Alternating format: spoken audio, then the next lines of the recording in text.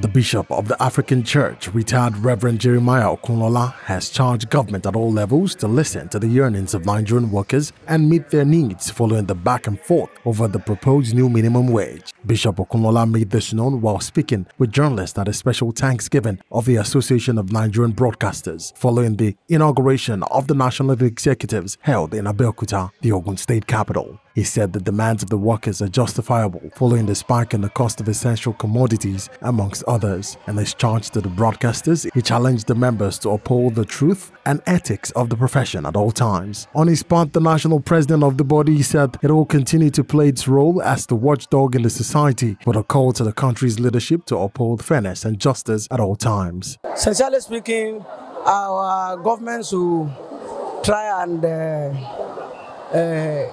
be considerate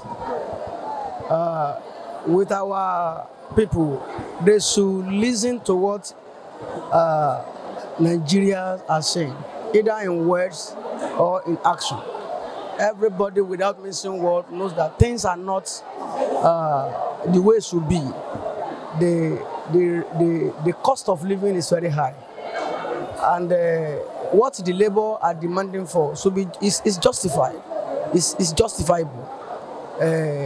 When you look at the rate at which things are very costly now, the government should please listen to the demand of labor and at least do what will make the general populace laugh and be happy.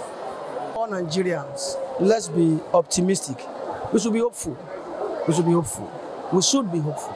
And we should, all of us, try to contribute our quota to the change that we are expecting. You know, many people want change, but few people want to change.